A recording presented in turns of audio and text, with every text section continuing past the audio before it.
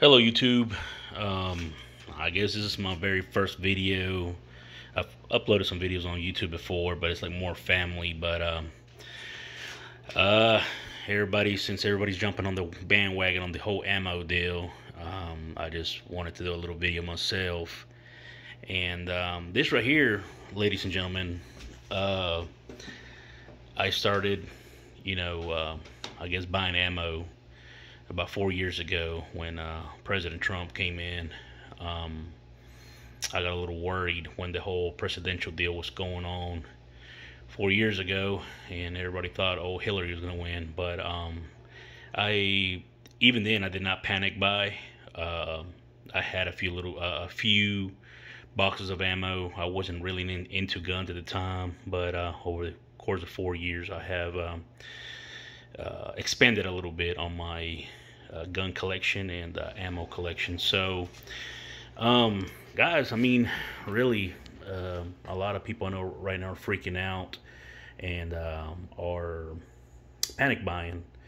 And with prices, they're ridiculous. I'm not gonna lie, I have bought a few things here and there, maybe a box or two, but everything you see on this table right here has was bought over the course of 4 years or so. Just doing the math a little bit. Got some papers right there. 22 LR. I got about 1,000. I'm sorry, about 6,000 rounds. That's what you see right there, and I have some in magazines, some in on some ammo boxes, just loose ammo box stuff. I probably have picked up maybe the Browning when I was in Gallenberg there at the Bud's Gun Shop. Picked up a box of that, and that was $80. That it hurt picking that up, but everything else was, like I said, bought through over the course of 4 years. 7.62 by 39. I got roughly about 3,000 rounds. That ammo can right there is completely full. That's 1,000 rounds. Matter of fact, I got some left over a little bit. I think there's a few down the bottom. Maybe the whole row in the bottom is the same Wolf military classic deal, but everything else is loose. So that's 1,000 rounds. I got 1,000 rounds of the tool ammo, two ammo, however you want to say it. That's the range friendly, I believe that's what they're called. Range friendly non-steel jacketed. Once again, I bought it a couple years ago. Then there I have a spam can also. I think it's like 520 rounds maybe of same caliber. Got some stuff that I've picked up, like I said, and the way the way I did it was, driving to my local, pawn shops or Academy, Bass Pro shops, and pick up a box or two. The bulk stuff actually came online, from online. That's where I have bought. As I usually use SG ammo for my bulk stuff, and they're pretty good. I think they're from Oklahoma or something. 9mm, I have roughly about 2,500, give or take. I have, like I said, I still have a lot in magazines and some in ammo cans, just kind of loose stuff. But this Blazer stuff, 50 rounds. There's a 1,000 rounds of the I want to say it's a 124 grain, if I'm not mistaken. No, 147 grain. Yep, I got it about a year and a half ago, before the whole pandemic deal, online, and man, I don't even know what I paid for it. I know it was a lot cheaper than what I pay now. Well, you would pay now. This can right here, I bought it at Academy. Same thing, several years ago. Heck, some of them, I've actually put the date on some of them when I bought it. I actually picked this up not too long ago online. Same thing, like 100 rounds for like $70 or something, $80, crazy. But like I said, most of this stuff that you see here, I've gathered over 4 years.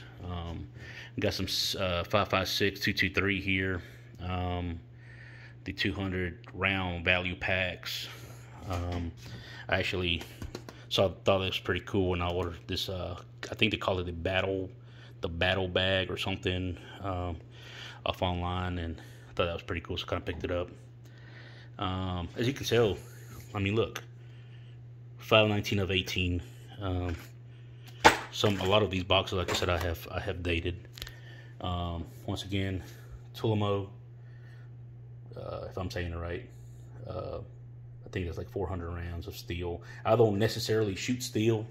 I like to keep the brass, but I thought it was pretty cheap, and use it on my what I so-called my throwdown AR. No, I'm picking. I don't have a throwdown AR. A lot of Birdshot, Walmart, Bass Pro Shop. I recently picked that up online as well. I think that was being sold through Palmetto State, I believe. The Buckshot. Some hunting stuff here somewhere. Yeah.